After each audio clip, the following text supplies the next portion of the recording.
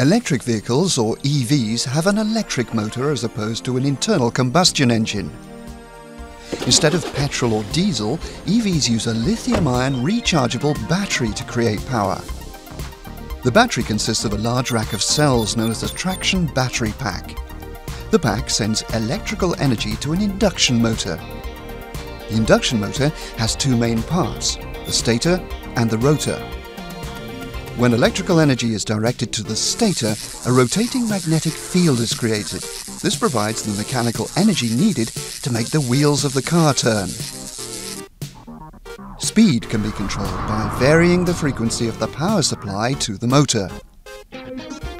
At present, EVs can be charged at home, at service stations, or in public car parks. A charger is plugged into the EV's charge port. EVs are noise and pollution-free.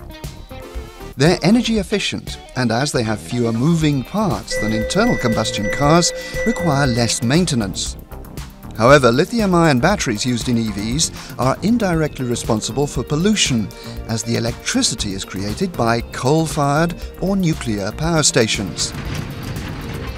Also, the mining of lithium has a significant impact on the environment and local communities, especially due to water pollution.